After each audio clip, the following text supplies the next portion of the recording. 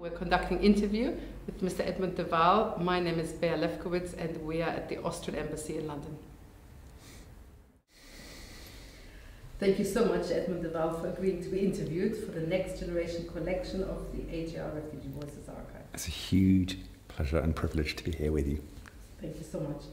As you're somebody who's very interested in buildings and places, and we're here at the Austrian Embassy today on the anniversary of the first Kindertransport leaving Germany, celebrating the 80th anniversary of the Association of Jewish Refugees, and also on the lighting of the fourth candle for the festival of Hanukkah, I wanted to start asking you, how do you feel about being here in this building? I feel very good about being in this building. That's quite a journey to feeling welcomed in this building. The last time I was in this building was to hand over in its entirety my family archive, the Ephrussi family archive, a Viennese Jewish family archive which I'd inherited. Photographs, letters, artworks, and I handed it over here to be taken through the good offices of the ambassador to the Jewish Museum in Vienna. So I've been on quite a long journey over the last 30 years in order to be able to feel that this is a place of welcome and a place of transition for me.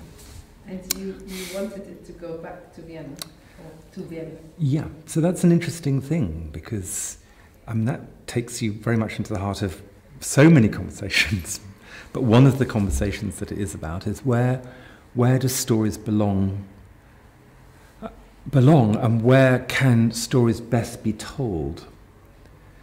And my brothers and I and my children were very involved in this decision, and we decided that actually our own family story, the Ephrussi family story, was best and most powerfully told in Vienna, rather than it being in my attic in London, here in London. So it could work harder in Vienna, and that's why we made that decision. And it's a huge emotional decision to give across a family archive, but that's what we did. So that's why that archive went back to Vienna. And of course, because the archive went back to Vienna, to the Jewish Museum, they put on an exhibition a couple of years ago, 2019, and that allowed all our family from all the way around the world to come back to Vienna for the opening of that exhibition. So lots of things roll from one thing to another to another. Yeah, maybe because there isn't a centre. I mean, other second, third generation have this problem, you know, what do they do with family archives? Where do they put them? And, you know, yeah, it's a very particular problem. It was a very particular sort of situation, I think, for us, only in the sense that because I'd written a book about the family, I'd already relocated the family. I'd sort of said, this is our family, and we belong, you know, here in Britain and in America and Mexico and Japan and Vienna and Paris and Odessa. You know, we belong all these different places. I'd already written the book. In that case, actually having the archive, these boxes and boxes of material, some of it very beautiful and special, going back to the 18th century. In some ways, I could let that go. I didn't need to hand that on to my children because the third generation, I think, because I'd already handed the story out into the world. So I'd already done that one thing.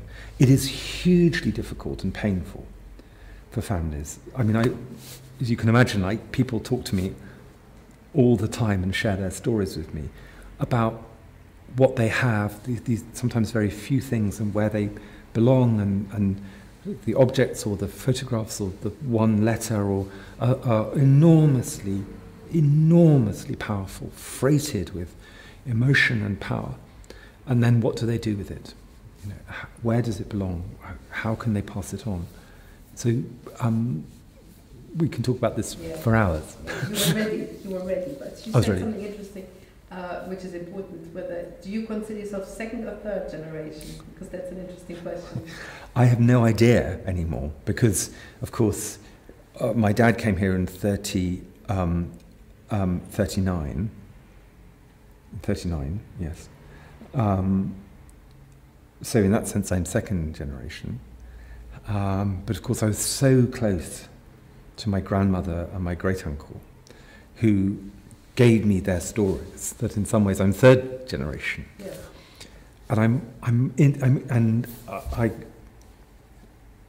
And because I write about, because I don't write history, I write about put it a slightly different way. I don't think of myself as a historian. I think of myself as a storyteller of what it is to be a person now holding these stories. I think I'm first generation because I'm living and talking about these things that happened. From your lens. Yes, exactly. So I'm not quite sure which generation I'm in. Interesting. It's an open question. You have written extensively about your family background in the Hare with Amber Eyes, and also recently in the letters to Commando. There's a lot of personal history in there. But maybe just for the purpose of the interviews, let's assume that the viewer hasn't read your books. Okay. So maybe just tell us a little bit about your family background, and also about the journey, which you have already mentioned, but a little bit more about the journey it has taken to discover your family history. So the short version is that I come from a Jewish family that came from Odessa, and moved to Paris and Vienna in the middle of the 19th century, bankers and merchants, and had the family divided, Jewish families, married Jewish into other Jewish families, dynastic, so lots of ambition, and in Paris, art collecting and all that kind of fashionable stuff, and in Vienna on the Ringstrasse, big palais full of art. And really, the story is really about diaspora. It's about what happened to the family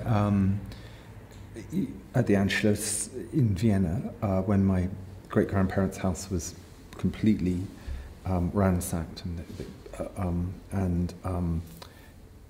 my great-grandparents were beaten up and threatened, and they managed to escape to Czechoslovakia when my great-grandmother took her in life. My great-grandfather finally arrived in England in 1939, as did my grandmother and my father, uncle. The family was completely spread out all over the world, complete diaspora. And I tell the story through the lens, to use your word, of a collection. I inherited a collection of Japanese objects, netsuke, little tiny things, that I was given by my great-uncle Ignace Leo Ephrussi, who'd ended up in Tokyo. And I'm a potter. I was in Tokyo as a young man working there, and I got to know him, got to know this collection, and when he died, I inherited this collection. And I traced the family story back through handling this collection. And the story begins in Paris, where they were acquired by a cousin and given to my family in Vienna, and they survived the war in an extraordinary way by being hidden. And then after the war, it was inherited by Iggy and then by me. So 6 generations of the family. So the journey to discover the story is a journey through touch, through handling objects. It's a journey into archives in Paris, Vienna, Odessa, everywhere else. It's a journey into what I was told by my grandmother and by my great-uncle. But the heart of it is something completely different. The heart of it is trying to understand my father, who arrives as a young boy here in England and doesn't talk about what happened.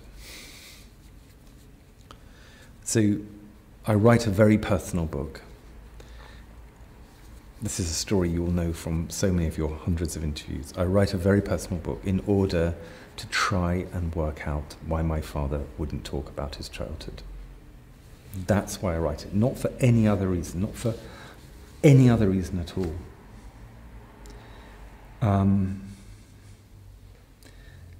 And the answer is it works.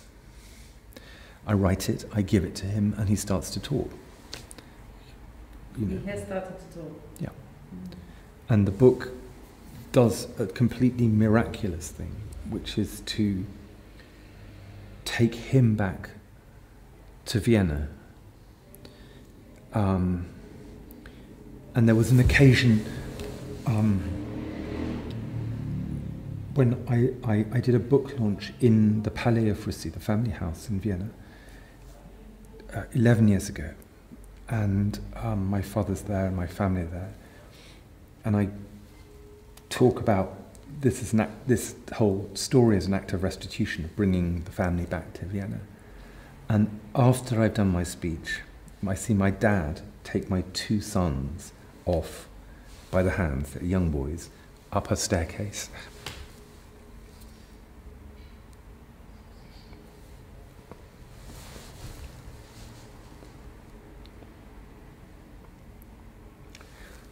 So, you know, you can't work out quite where stories are going to take you. You know this, or what they'll do or they won't do. The painful thing is that sometimes stories can't unlock anything. You know, they just are just painful. They just hold pain. I think the unbelievably extraordinary thing about, for me and my family, is that somehow by writing this book, it's sort of unlocked a possibility of connections, generational connections, in a way that I would never have imagined. That's a fantastic thing. I mean, I think often sometimes survivors, refugees, they find they couldn't talk only if there's a sort of discourse around. Yeah. So in a way, a book or a testimony or film can provide that. You know, but you said your grandmother talked and her brother. So how did it? So that happens in interesting ways. So my grandmother, Elisabeth, who was this wonderful, dynamic, she was a writer, a philosopher, lawyer, first woman lawyer in Vienna. And I was very fond of her. We were very fond of each other because she was a poet.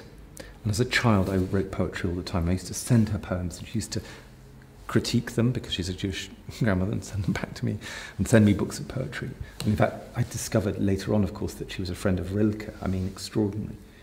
But we had this great connection. And then she told me about Vienna about literature. That was a great friendship and lovely. And I knew. But then my great uncle, it was a miracle because I was there in Tokyo in his late 80s. And I used to go and spend my afternoons when I wasn't making pots with him. And he was at that amazing moment in someone's life when you're sort of living in 2 worlds. And he would extraordinarily vividly talk about life before the First World War, or what it was like to walk down to the theatre in the evenings from their house, or the anti-Semitic protests at the university across the road, or, you know, how his father, who was a banker, used to go to work with their butler across the road to the shop. All these extraordinary details, because it was almost like I was, you know, someone who'd know it all. And so I kind of had this extraordinary experience. I didn't take notes, but just of hearing with enormous beauty and vigour and pain, all this stuff. And then he gave me this collection. And he gives me this collection, and it's like, what's he giving me here?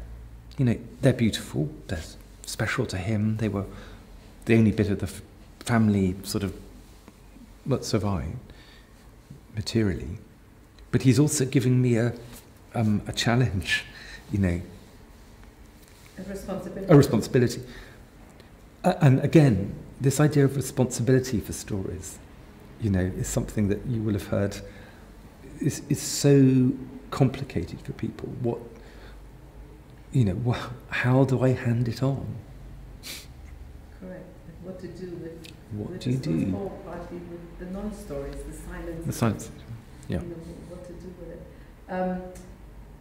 when reading your books and trying to understand your thinking around Yeah. objects and memory, for me, notions of sort of fragments, traces, scatter, dispersion seem important in a way. So again, I want to ask you how you think this affected your upbringing. I mean, you mentioned already, so if your father not talking about it, how, in other ways, did you feel that impact? Well, I had the strangest upbringing, because I grew up because my father had converted and become a Christian minister, Anglican minister, and become the Dean of Canterbury. So we grew up in the Church of England, in cathedrals, you know, with this sort of non-talked about, non-stated Jewish continental background. So in that sense, the sort of idea of the trace of trying to find anything, you know, became really important to me. I mean, it's both a somatic thing, a haptic thing, because I use my hands. Yeah. I mean, I'm waving them around at the moment. You know, so actually, how you find things in the world is very much for me. Whether it's a record in the Jewish records in Vienna, or a library book, or a letter, or an object, or a building. Everything has to be touched. As soon as you say that, of course, you're in that whole business about what's present, what's erased, or effaced, what's fragmentary, as you say, what's a palimpsest, what's been written over, where there are pages which have been ripped out, where there are things which have been very painfully written over, obviously in the Jewish records. So, you know, all these things are ways of understanding the evidence of the world, you know, the evidence of the stories of families. Was there a moment in your childhood where you realized, oh, we are slightly different, I'm slightly different, or do you see what I mean? Was there sort of... I think we had such a strange upbringing. I think it was... no, I don't think there was a particular moment, though it's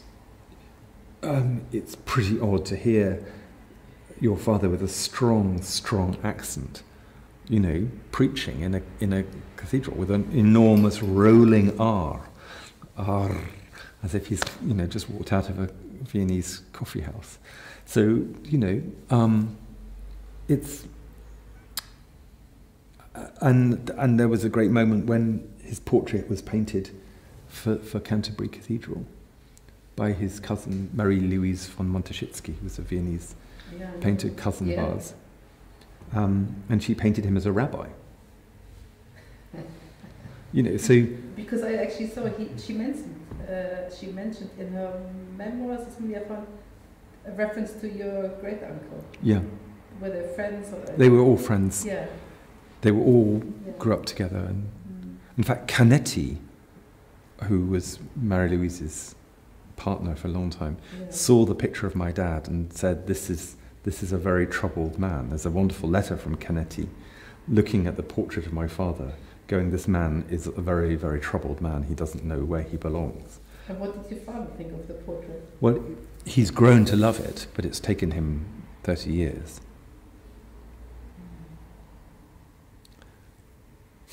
Yeah, very interesting. When discussing the experience of second and third generation, you know, survivors and refugees, often the dynamics of the silences sort of within families seem so important. Yeah. And again, you've mentioned this already. Were there occasions, or you know, where the silences you said was sort of broken, or where, you know, just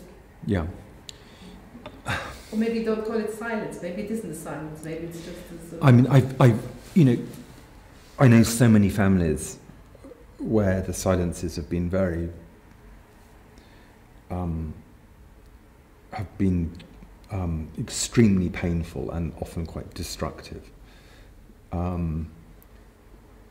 There was certainly any amount of avoidance of this in childhood.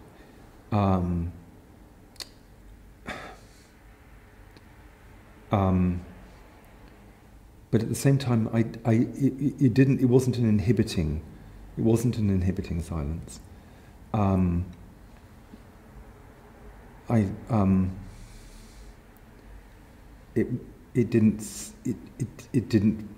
didn't prevent me or my siblings going off and doing things in the world. I think it's more a post hoc kind of understanding of. Well, actually, it's quite interesting because actually, my brothers have all gone off in different directions in the world. They've, Africa, the Caucasus, wherever. We've all gone off into different directions. Just like my grandmother's generation went off in all different directions. So there's definitely a dynamic there, which is quite an interesting one between us all.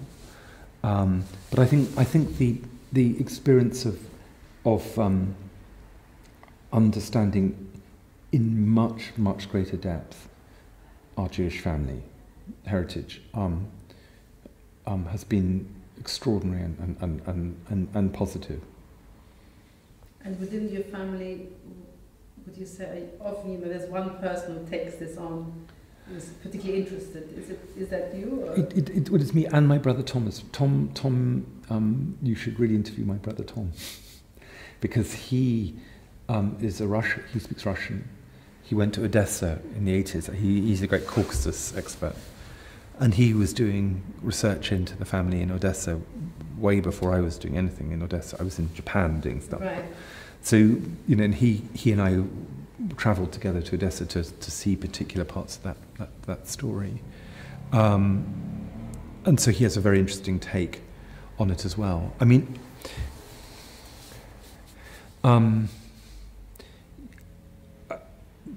quite often, there is someone who takes on the role of being, let's call them what they are, an archivist or a storyteller or a witness or, or an inheritor. And it can be in one generation, it can skip generations, it can go in all kinds of complicated ways. It's very rarely that you don't find someone at some point who picks up on the silences or on the fragmentary bits of information there are, or the anecdotes, or that desperate intergenerational need to understand where people came from or what happened.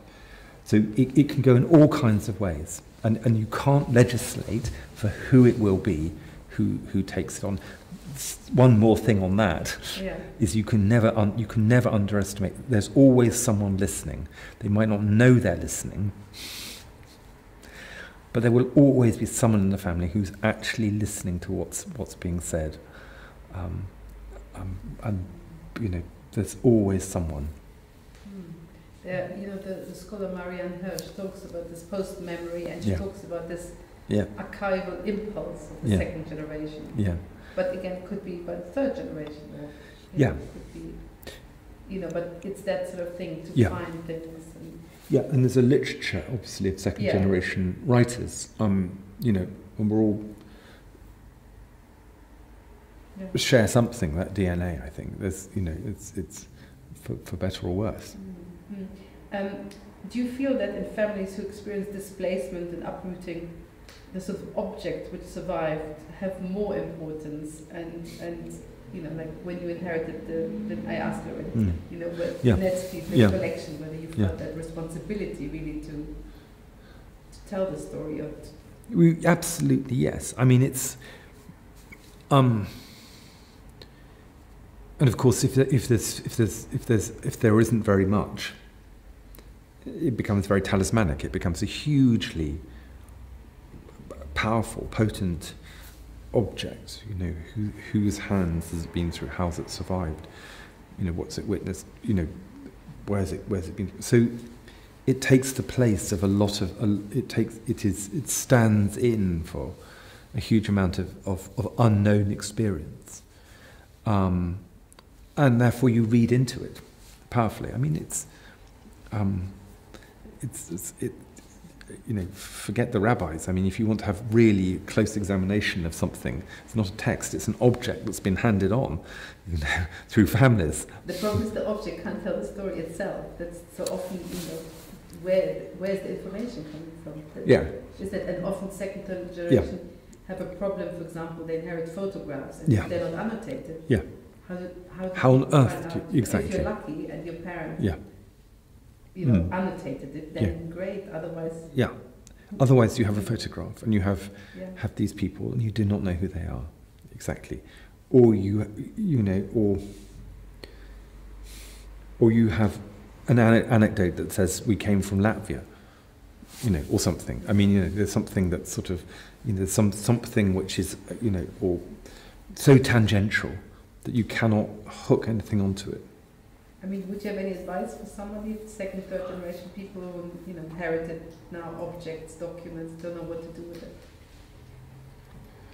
I think as I get older, I have less and less advice because it becomes more and more complex to work out, the what you've inherited. I think, I suppose the heart of it is that it's that whether you have something or not, whether you have an object or you have a palais full of objects, or you have absolute silence. You know that you are in an absolute throng of people who are alongside you. You are not alone in this experience of inheriting loss, of inheriting the loss of a connection, of a culture, of a neighborhood, of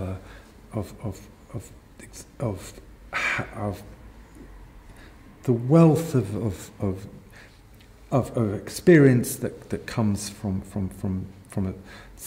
a family that can stay still. So you are not alone. That's the only thing you can say to people like that, and there are so many. And maybe I think it's interesting what you said, that you couldn't let go of the archive until you've done something with it. You see, maybe that's something to think about. What can you do with it, and then maybe then you can free yourself, or not free yourself, but then maybe anyone can do something. Yes, but you see, one of the things is that as a parent now, I mean, my parents are my children are in their 20s. There's this great, strong feeling that you don't want to pass on trauma.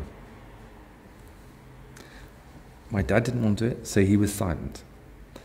I don't want to pass on an archive because it's full of beautiful things, but it's also full of absolutely heartbreaking letters and things about where is everyone.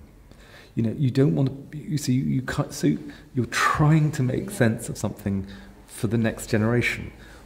My dad becomes English. My uncle becomes a lawyer, and they become more English than English. They don't want to hand on that trauma. Here I am, I know a bit about this, but I don't want to hand on the stuff. I've written a book, that's enough of a millstone for my poor kids. I don't want to hand on all those albums of letters as well. And the netsuke, you also, because this is your disadvantages. Oh yeah. Well, you said you still had them in the family, but now you have actually given Well, no, we've loaned them. You loaned them? We loaned them to the Jewish Museum, but not all of them. Uh-huh. So 78 of them we sold for the Refugee Council, and we raised a huge amount of money. So this was 3 years ago. We decided that we were putting them all on a 10-year loan to the Jewish Museum in Vienna, and decided to sell some of them to support unaccompanied refugee children. It's because we would not be here as a refugee family, émigré family, without the support of organisations. So how did your father how did they manage to get into Britain? It was really complicated. I mean, they got, my grandmother finally got a visa from Prague through a family friend, someone who was working at the Foreign Office. It was really complicated. They got here in March 39, so they got here very, very much at the last minute. And it was a complicated way out. It wasn't from Austria, it was from, they were in Switzerland and then they went to Prague and then they got here from Prague. So they got a visa?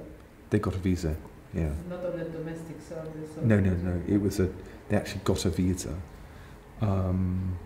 That's because my grandfather was Dutch and he'd managed to get here separately as well, and so could prove that he could support them here. He wasn't Jewish, and he'd managed to get here in about 5 months earlier, I think. It was tortuous. I mean, of course it was. They managed to come in. I wanted to ask you about your grandmother, Elisabeth. Because she's written the book, The Exile's Return, and you helped to have it published posthumously. Why was it important for you? And that also connects me then to the Library of Exile, which you curated. And is her book in it? It is, yeah. A little bit so, I mean, it's kind of what we all do, isn't it? We try and honour those, those people we love. And my grandmother had written this novel about a Jewish academic going back to Vienna and the incredible difficulty and hostility with which they are faced. It's not a great novel, but it was rejected, in the 50s completely by everyone. Sort of see why they wouldn't want to publish a novel about a Jewish academic going back to Vienna. No one wanted to know. So I kind of, I was thrilled that it got published here, actually, and in Austria, German. I still want to publish. We've got the complete letters between her and Rilke, backwards and forwards, which I would love to get published one day. So to give her a voice, or the voice she didn't have? Or yeah, because there she was an extraordinary person, but, and she chose to live in Tunbridge Wells and not, no one would have known about her life. It's a completely classic story of emigre life. She tries to disappear, become sort of a housewife, really, in Tunbridge Wells. But, if you looked at her bookshelves, they're, 5 languages, kind of this mind, this person. And then the Library of Exile, I just thought that the hostility, the toxic hostility to refugees that we have been seeing, and most horrifically over the last week, of the death of so many in the English Channel. It just continues. I just thought, what would it be to make a library where we brought together all the books in the world that we value, all of which are written by people who've crossed a border, written and been forced into exile because of their faith, because of their gender, because of their political beliefs, so I made this library, 2,000 books, 90 languages, and started in Vienna during the Biennale, Venice in the Biennale, and then it moved to Dresden, to the Japanische Palais, which was a library that, of course, had been destroyed in the bombing, famous library where Victor Klemperer used to write, and then came to the British Museum, and in each of the places we had refugee groups, exile writers, dance, young people doing things, all the books you could read, you could write your name in them, ex libris. And then finally, when we finished the project, all the books have been donated to Mosul, University Library in Mosul, which they're rebuilding because it was destroyed by ISIS. And the structure of the library, the outside of the library, which was porcelain, into which I'd written, is being re-erected in the Warburg, library, which is another exiled library. So it's, you know, it's what this brings us all full circle, because what this is about is, if you what can you do if you inherit something? What can you do with it? You know, what you're given this thing. It's a family story. It's a netsuke. What's that What's the responsibility of that? You know, I wrote a book. You know, that's something. I was given a family story about being in exile. What can you do in the world to make a positive difference about celebrating and continuing to remember what it is to move across the border and leave your family behind? So it's all one project, you know, on it goes. So it's a very, but in a universal, or with the universalistic message, with the Library of Exile, where you're looking at it. Yeah, I mean, across cultures. Across cultures. I mean, I put hundreds of my own books in, you know, Walter Benjamin, Celan, and all the kinds of my Jewish. Judith Kerr, I think. All the way to Judith Kerr. Yeah. But I also, you know, this is about agency, said if there is a book you feel that should be in the library, I will buy it, which was a crazy thing to do, because by the time we'd finished, I'd had to buy about 3,000 more books. But that's the point, which is that, you know, which is kind of why this whole process talking to you today is so wonderful, because, you know, we're all in this together. You know, every story is utterly particular. You know, you must never, ever, ever patronize by presuming that there's anything other than complete singularity in every story. That's true. But then there's parallel and parallel and parallel. On it goes, reverberating, on and on and on and on and on. So, talking about stories, I wonder what your thoughts are about, for example, a testimony archive, you know, such as ours, which is based on personal memories, recollections, silences, but it's all digital. Yeah. You know, we have no, because we're talking about touching. So in our archive, there's nothing to touch. Yeah. It's all. I'm grown up enough to know that not everything can be touched. I think it's an incredible resource. I think it's absolutely fantastic resource. I completely applaud it. I think its power will be felt in 20, 30, 50 years. I mean, you know, that's the extraordinary thing. I love the fact that you're expanding generationally. I think that's a wonderful thing to do. It's fascinating as well to know whether or not you sometimes interview different people from the same family, because one of the great things I learnt, which you know, as this is a project you nurtured, is that you hear from different people, you hear different refractions of the story. It's so interesting. Yeah. So siblings. Yeah. You know, yeah. Siblings who survived in similar ways, completely different recollections. Or siblings first and second generation. Yeah. Yeah. And and that's so important, because because they're all true. That's the point. One's not more true, they're all absolutely true and authentic. It's just you need to hear this sort of polyphonic thing about how stories come together. No, what I'm thinking when you talk about touch, actually, for me what's important in archives are the voices and the images, and because, you know, we have interviewed now many people who are not alive, and that you can just go and then listen to them. Yeah. And even if it's not your family members, of course, as well, but other people, that and they're sort of there, and the accents are there. Yeah. You know, that for me is sort of an extraordinary thing.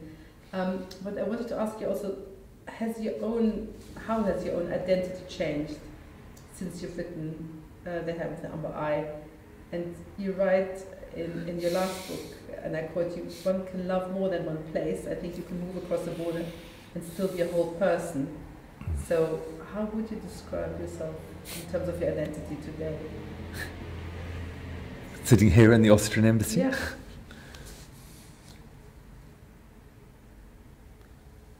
Well, the sentence before that, I think, is where I say I'm a mongrel. I'm a quarter Dutch and quarter Austrian and half English, and I'm sort of a bit Christian and a lapsed Jewishness. I'm Quaker.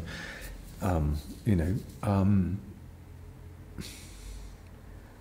think, I think my identity is that I make things and I write books, I write stories, and I love my family, and I'm still trying to work out where I am, really, and it gets more complicated rather than less complicated, and that's not a bad thing. It's not a bad thing. It's more that perhaps the condition of a sort of homelessness allows you to kind of tune into different places, actually, a bit more carefully. Having said that, I am applying for Austrian citizenship. And your father has already? My father has got it. 2 of my brothers have got it. My children are very keen to get it. Too. What I didn't say just now was that I'm finding it difficult to fill in a form because I spent so many years looking at really painful forms in Vienna, forms of attempts to escape from Vienna, forms from the Gestapo and from all the agencies who took over every single aspect of my family's life, death certificates, the forms, in the synagogues where my grandparents' names are crossed out and renamed, Sarah in Israel, etc., and in Paris. So anything to do with a form, I find fucking awful. Excuse my French. So I'm finding it quite difficult, actually. And I will apply for my citizenship, but I'm finding it really painful. It's not easy. No. Of course, the concrete. It's putting it all that down. So I kind of avoid them if I can. And of course, my kids keep saying, "What's holding you back?" So anyway, perhaps this.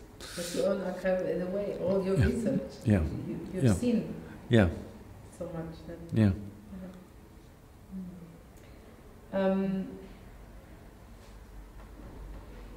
We've not talked about in this interview about the meaning of your work with porcelain, which you write is a fragile material.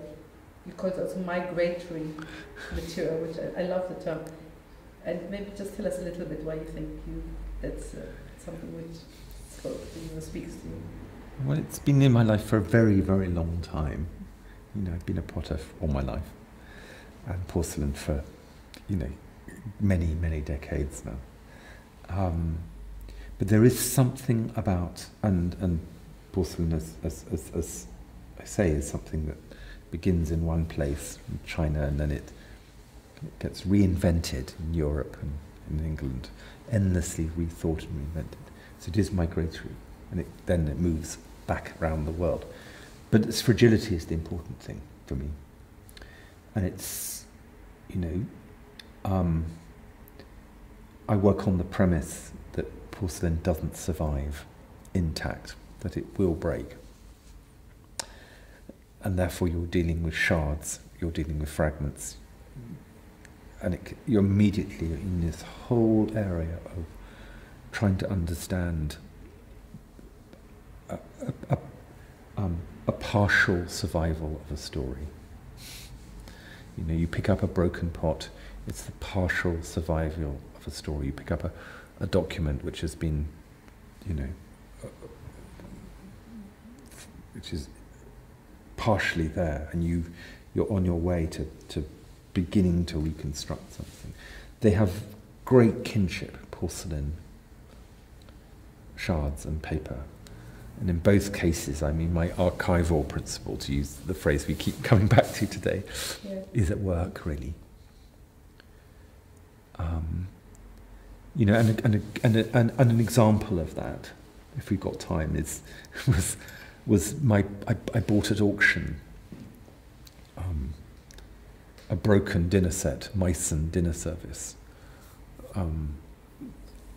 that had belonged to a Jewish family in Dresden, that had been stolen by the Nazis and had been destroyed into fragments during the bombing of Dresden. I bought this at auction. It had been restituted to the family. And I've spent a decade piecing it all back together again with kintsugi, with this Japanese technique with an artist, put golden lines of lacquer to put it all back together again. So, you know, because this idea of kintsugi, which is for me a very profound image, is that kintsugi isn't repair. You can't repair stories. You can't repair families. Think about, you can mark the places of loss. You can mark fracture. By marking them, then you have a new dynamic. You mark it, and you show something differently.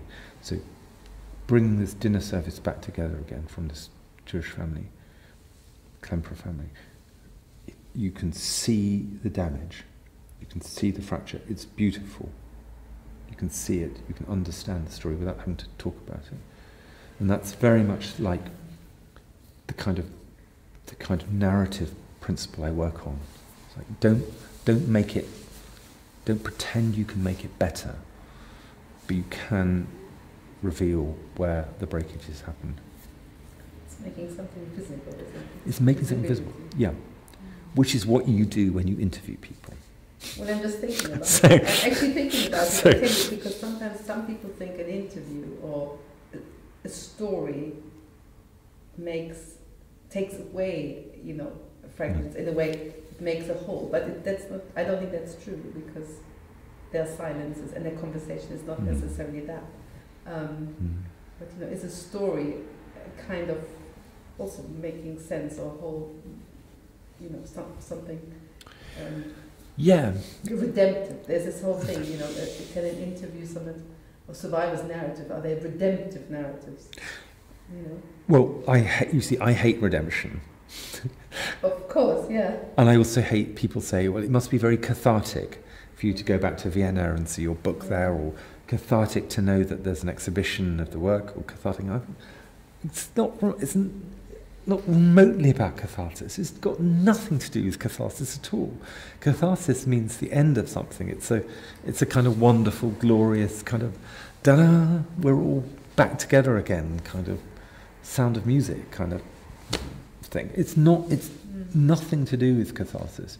What it is to do is just moving something on a bit, just moving on a bit so you can see it in a different light.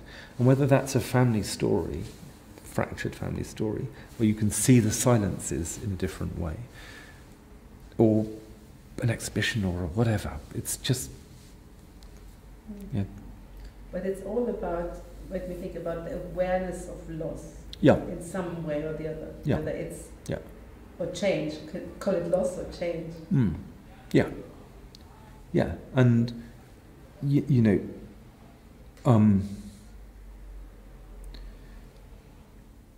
so you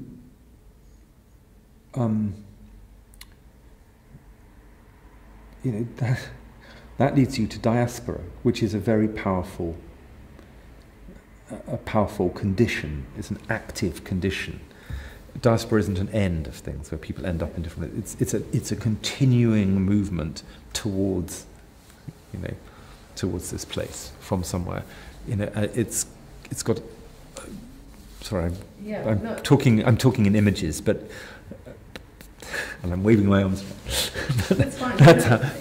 That's how I understand it. Yeah. No, I mean, one of my thoughts was also, you know, whether there is a difference actually between a Sephardi and Ashkenazi experience, because there is a sort of a Sephardi experience of moving across countries, within empires, within languages, that sort of thing.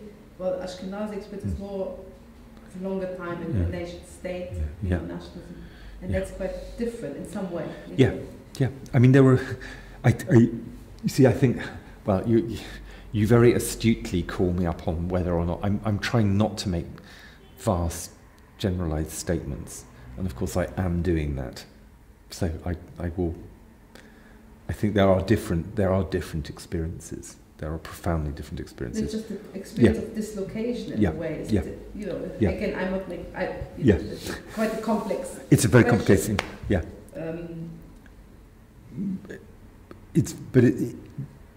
And it matters. I mean, that's the end of any sentence, isn't it? Is looking forensically at the particular experience of that person, their family, their community, you know, and going back like that. Still have a little bit of time, so what I wanted to maybe to end with is the notion of, and you talk about it at the end of your book, your letters to Commando, is the notion of witness. And you write about the home as a witness. So, of course, in terms of Holocaust memory, the notion of witness is very important. And by telling your story through art or narrative, do you feel that you are a witness, and also that the process makes the reader or the visitor, does it make them witnesses? I hope so.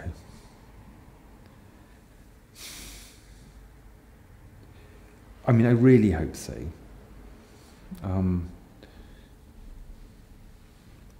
There's a sort of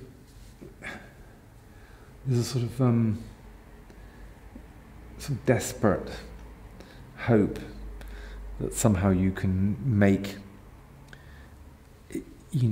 a family and the way they live vivid enough that you begin to empathize and understand that they really lived, and that's whether it's my family in Vienna or these cousins in Paris, that actually it's not just another, but they were there, and you kind of, I'm just talking about myself. I desperately hope that when you do it well enough, you can just make it work, and that's enough. That's work. You said 100,000 of your books are now given free in Austria, in Vienna, to people. So that's an amazing thing. I mean, the craziness of this book, which was published, first edition here, for 3,000 copies, and was turned down by lots of publishers. There is, quotes, there is no market for Jewish memoir. Has now almost 2 million copies, 30 languages. Did it surprise you? Of course it surprised me. I mean, it continues to surprise me every single day. I mean, how can you ever think that something would happen like that? And it's overwhelming, and it brings with it responsibility, because and connection to other people, and a connection to a whole set of concerns and values and projects. So it's not straightforward, but it's also is amazing. I just think of my grandmother and think, hope she's pleased.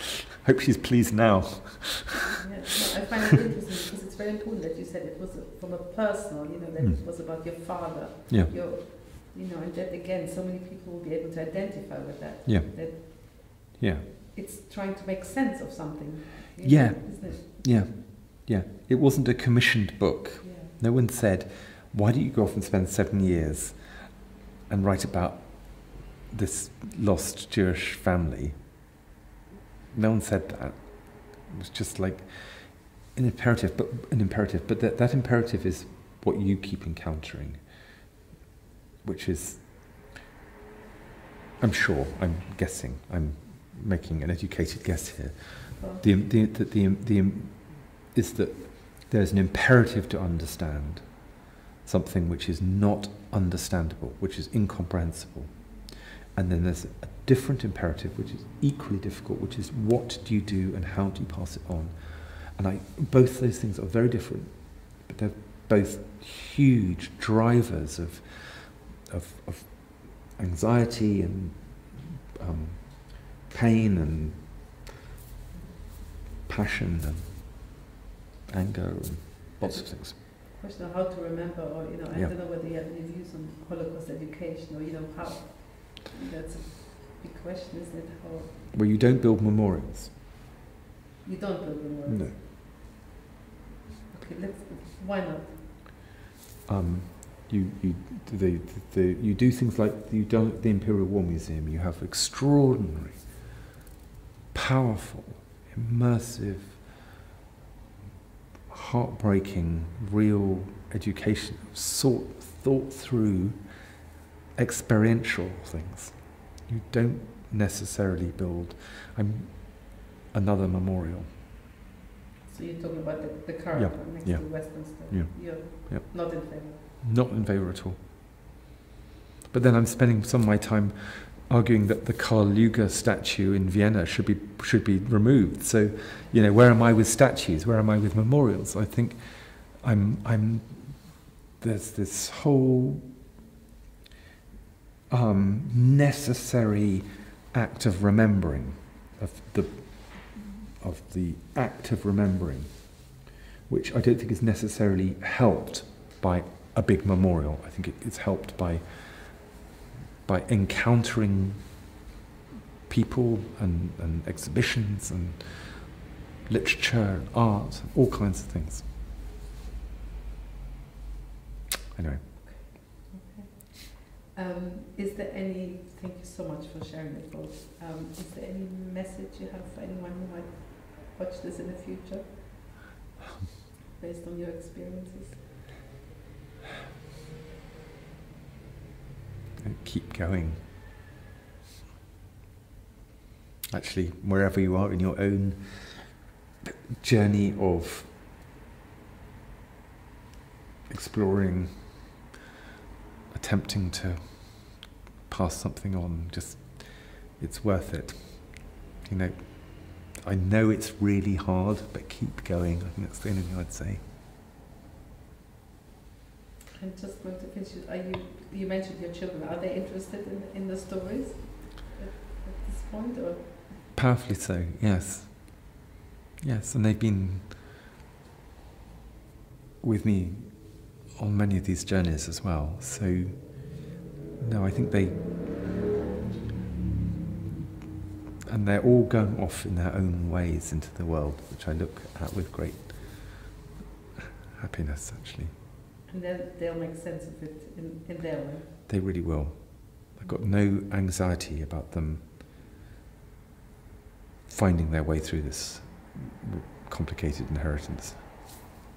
Because also what you said before, about multiple identities, I'm thinking maybe, say, our generation is freer to have these different identities. Yeah. Why? Well, parents, they wanted to be English, or they wanted to, or what? I guess my mother too worried to be openly Jewish, or whatever it was. But now we can have different identities. I think so. And I think that this digital space that you're sending this off into also allows a freedom of aspiration and connection, which might be, I hope that they will all end up looking at in the archives in the museum and getting all the trays with their gloves on and all that kind of stuff. But they'll also have all this, which is an extraordinary thing. Yes, we have found people who come through digital connections. Somebody wants to put a Stolperstein somewhere. They Google the name of the family. They don't have much information in their town. They come to the archive and suddenly they have a story. And that story, the person who is on that Stolperstein, the pupils of that village can now connect to the story of the person. That's an example just of a digital connection. Yeah, and how powerful is that? And you see, that's a memorial that works for me. I mean, that really does. I find that unbelievably powerful. Every time. Yeah. The other memorials, you mean, are sort of too big, too abstract, too... They're didactic. They're not experiential. Yeah, because, I mean, there's, anyway, a lot to be said, because memorials is, in a way, you know, what you're talking about, fragments and making things visible, that's very different, isn't it? Because a memorial is sort of, mostly has a clear message, or does they have the complexity? I don't know, maybe there are some memorials which, are there anything you... I think Berlin is extraordinary. I find that hugely moving. The Plint, yeah. But also the book burning one as well. I mean, the one in, I can't remember which Platz, the one for the book burning as well, which is extraordinary. Anyway, for another conversation. Another time, another hour. Thank you. I think you're going to speak now, and I think not now. You have half an hour. Thank you. To rest in between. Thank you. Thank you. Thank you so much. It's been a terrific experience. Thank you so much for asking me. And really, I'm glad it made me read your second book. So I really enjoyed it. Thank you. Thank you so much.